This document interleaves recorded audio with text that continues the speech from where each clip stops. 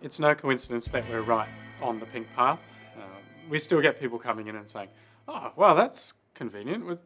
Was that already here when you came in?" You know, and yeah, it was definitely on purpose. So the opening of the Pink Path helped to inspire us to open the shop, but not just that.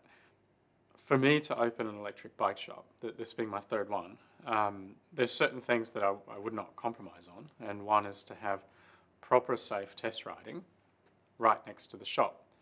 Now obviously that's a business decision, because if the test riding is good, I'm going to sell more bikes, but it's also a demonstration of how we do things.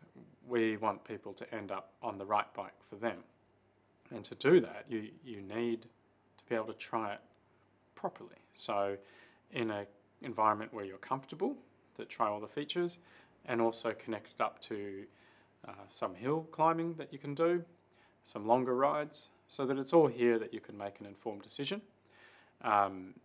It wouldn't feel right for me to meet someone who wants to choose an electric bike, show them some bikes, and then the next step that they need to do is something that I can't provide, which is to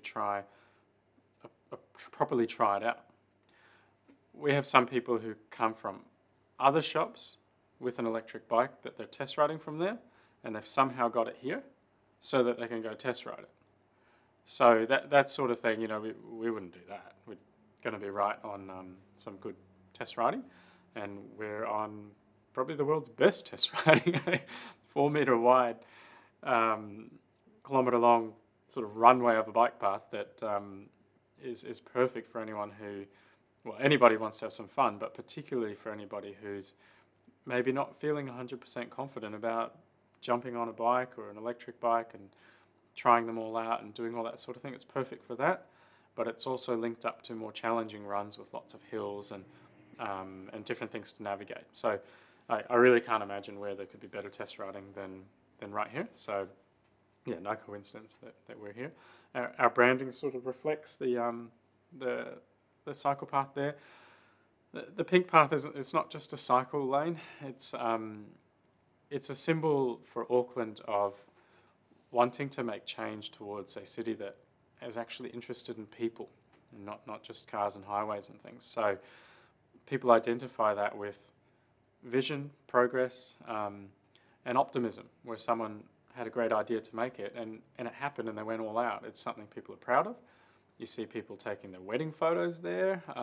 There's fashion shoots happening there. People party there. It's something that people are really proud of. It's won international architecture awards. You know, you can see it from space and all that sort of thing. Like, people love it and what it symbolises. And you hear people saying, "Wow, what if we had these pink paths all over the city?" You know, which is just a separated cycle lane, but separated cycle lane hasn't really resonated with the common folk for a phrase. So they sort of say, "Oh, what if you had that?" And by that they mean a high standard, somewhere where you can ride a bike or walk, and there aren't any cars, no driveways, no intersections, no one parking over it, none of that. Just a proper, actual place for people.